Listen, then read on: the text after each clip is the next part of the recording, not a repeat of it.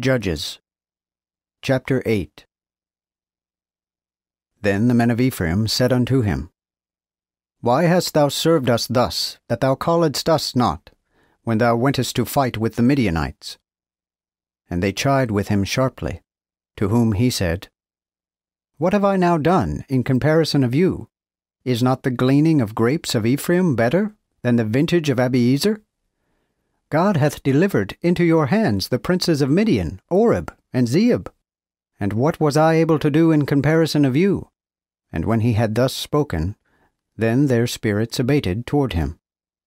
And Gideon came to Jordan to pass over, he and the 300 men that were with him, weary, yet pursuing them. And he said unto the men of Succoth, Give, I pray you, morsels of bread unto the people that follow me, for they be weary, that I may follow after Zebah and Zalmunna, kings of Midian. And the princes of Succoth said, Are the hands of Zebah and Zalmunna now in thine hands, that we should give bread unto thine army?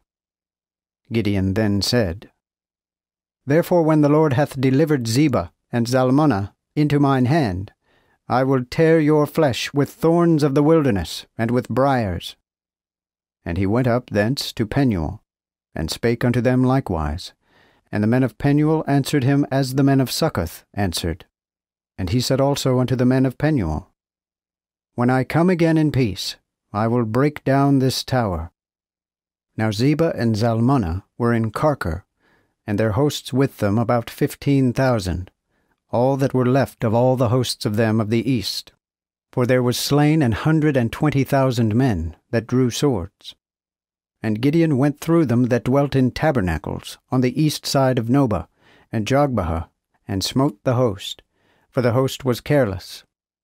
And when Zebah and Zalmunna fled, he followed after them, and took the 2 kings of Midian, Zebah and Zalmunna, and discomfited all the host. So Gideon, the son of Joash, returned from battle, the sun being yet high, and took a servant of the men of Succoth, and inquired of him. And he wrote to him the princes of Succoth, and the elders thereof, even 77 men. And he came unto the men of Succoth, and said, Behold, Zebah and Zalmunna, by whom ye upbraided me, saying, Are the hands of Zebah and Zalmunna already in thine hands, that we should give bread unto thy weary men? Then he took the elders of the city, and thorns of the wilderness and briars, and did tear the men of Succoth with them. Also he brake down the tower of Penuel, and slew the men of the city. Then said he unto Zebah and Zalmunna, What manner of men were they, whom ye slew at Tabor?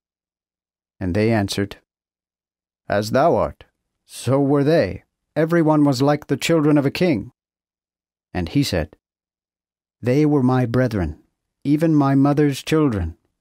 As the Lord liveth, if ye had saved their lives, I would not slay you.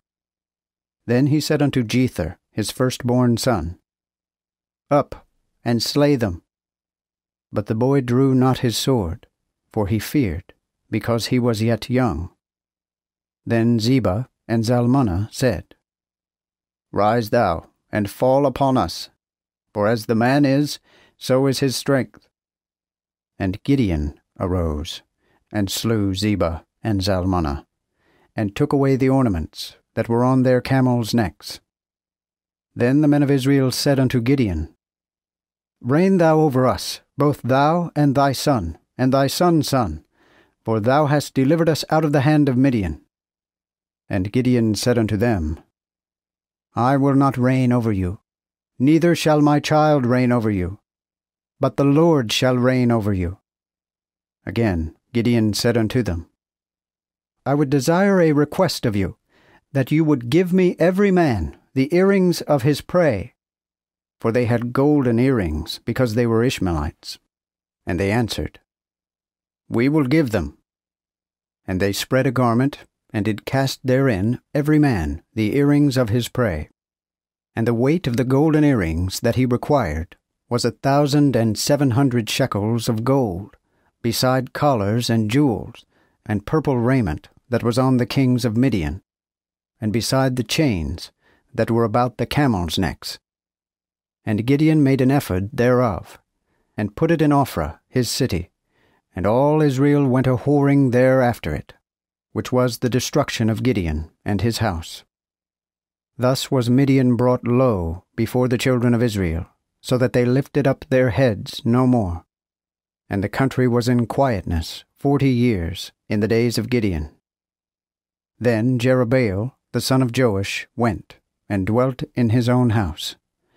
And Gideon had 70 sons begotten of his body, for he had many wives. And his concubine that was in Shechem bare him a son also, whose name he called Abimelech. So Gideon the son of Joash died in a good age, and was buried in the sepulchre of Joash his father in Ophrah, of the father of the Abiezrites. But when Gideon was dead, the children of Israel turned away, and went a whoring after Baal, and made Baal-berith their god. And the children of Israel remembered not the Lord their God, which had delivered them out of the hands of all their enemies on every side. Neither showed they mercy on the house of Jerubbaal, or Gideon, according to all the goodness which he had showed unto Israel,